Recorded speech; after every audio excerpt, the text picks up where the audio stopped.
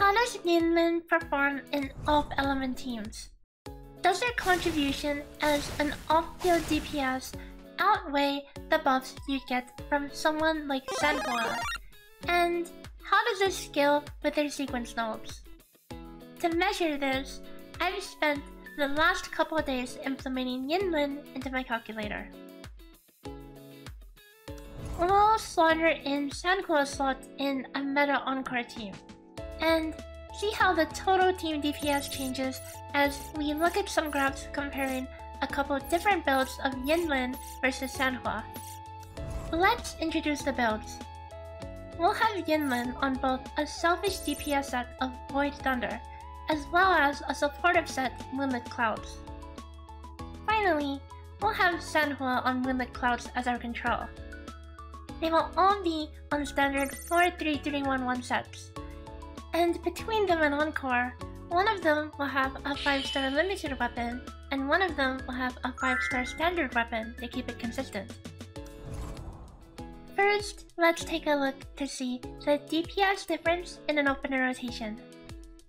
In the opener, all characters have 0 concerto energy, so there are no outros in play. Compared to Sanhua, Yinlin sequences affect the total team damage much more, with nearly a 50% increase between S0 and S6.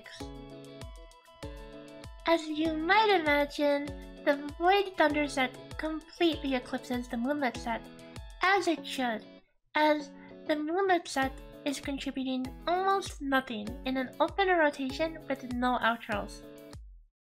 However, if we go back to the start at S0, you'll notice the DPS with Sanhua S0 is actually higher than Yinlin, despite no outros being in play. In fact, all Sanhua does is one skill and detonation in here for a measly amount of damage.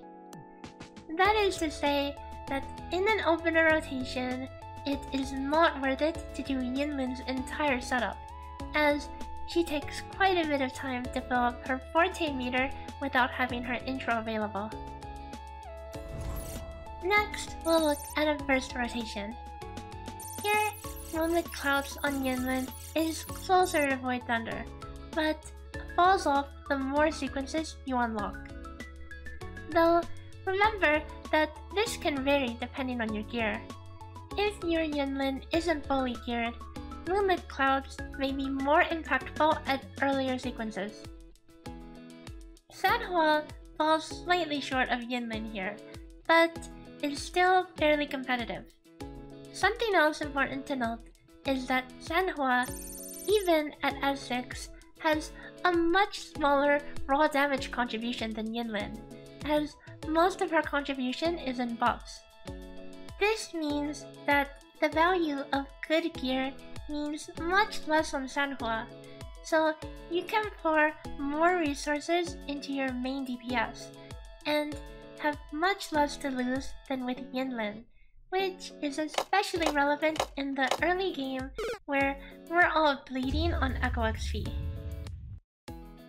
In summary, for an off-element team, Yinlin's off-field damage, even when fully built and on her signature weapon, doesn't contribute much more than a support like Sanhua. At least, not until she gains 3 to 4 sequence nodes. However, I'm sure she's great with Calchero, but imagine playing a dude.